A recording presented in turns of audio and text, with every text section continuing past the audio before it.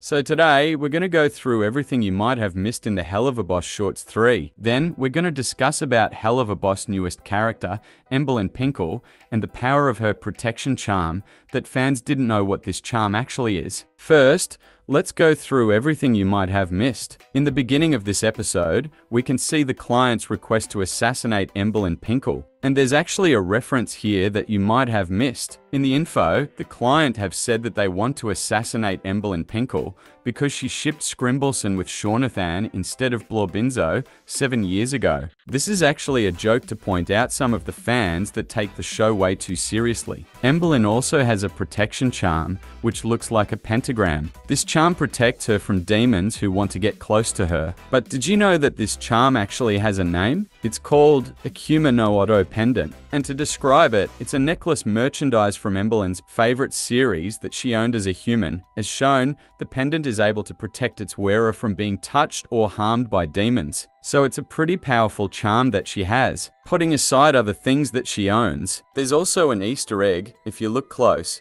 you'll notice that she has a Charlie Morningstar plushie. This plush is actually a parody of the knockoff version of Charlie Morningstar's real plush. Here's how it looks like in real life. It's actually almost identical. Another thing is that she's voiced by Monica Franco, voice actor of Vaggie in Has Been Hotel Pilot. Another thing is that her demon form looks like a cat because she referred herself as a kitten. Overall, this episode was a parody to point out some of fans from different fandoms. And the fact that they are cringe, even Vivzipop herself mentioned it in this episode's description. It says, "Warning for cringe." Even Vivzipop herself knew that representing this type of fans will be cringe. She honestly did a great job to represent this people. Overall, I really liked this episode so much. How about you? Tell me in the comments down below.